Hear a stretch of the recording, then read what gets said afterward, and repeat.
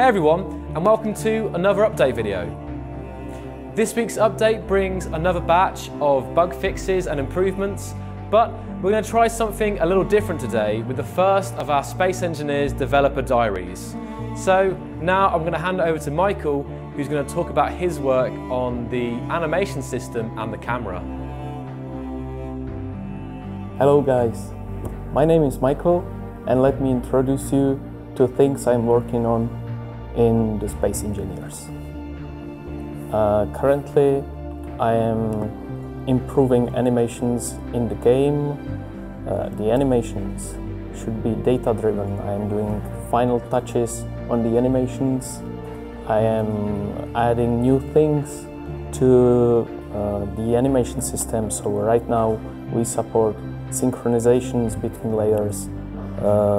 We support reading variables from the environment, so the animation is completely driven by the game and not vice versa.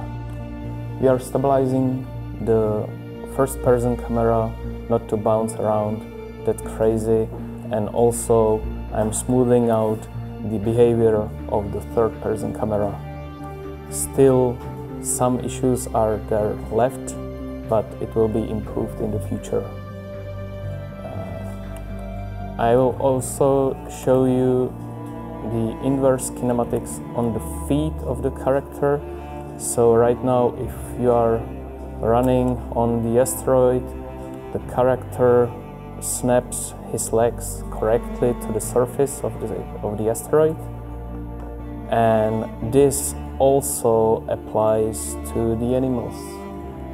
Here's the spider walking on the asteroid with the inverse kinematics, and also with the new idle animation.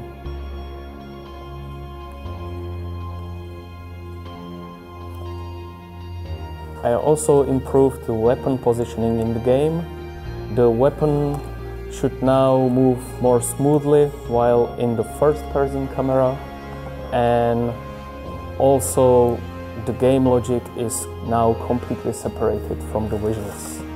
In the third person, we can use now the animation-driven movement, which looks much better while running. Right now, I am moving to game parallelization, which will help us to have the game even smoother. And that's all from me. Thanks for your attention, and see you next time. Next time, not next time. Never again.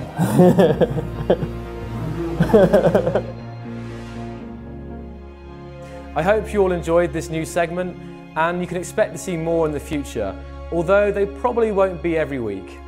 But that's all for now. Thanks for watching, keep the feedback and comments coming, and here's a quote to end on.